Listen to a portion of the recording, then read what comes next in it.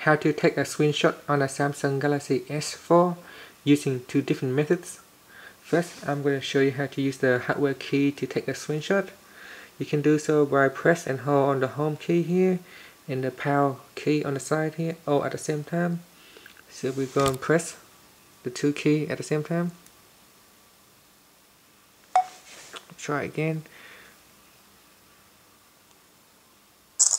You can see that once the screenshot has been taken, the screen will flash quickly, indicating that the screenshot has been taken. If you slide down the notification panel, you can also see it tells you that the screenshot has been captured.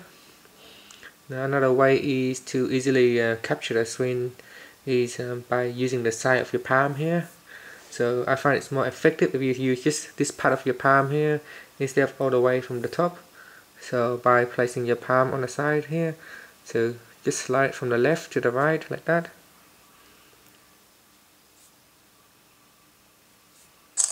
You can see that the screen has been captured.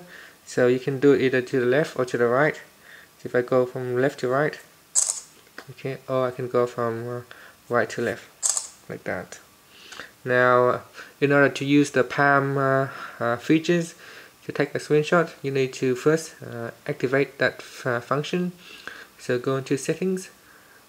From the settings, go into probably more about go into my device, and then scroll down to the bottom.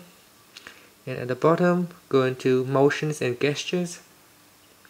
Now from here, go into motions. And sure, I beg your pardon.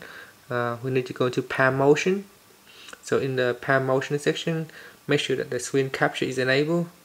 So if this one is not enabled, then you won't be able to capture the screen with your palm.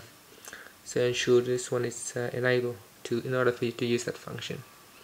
Now just press on the home key to finish. Thank you for watching this video. Hope you find it helpful. Please subscribe to my channel for more video tutorials.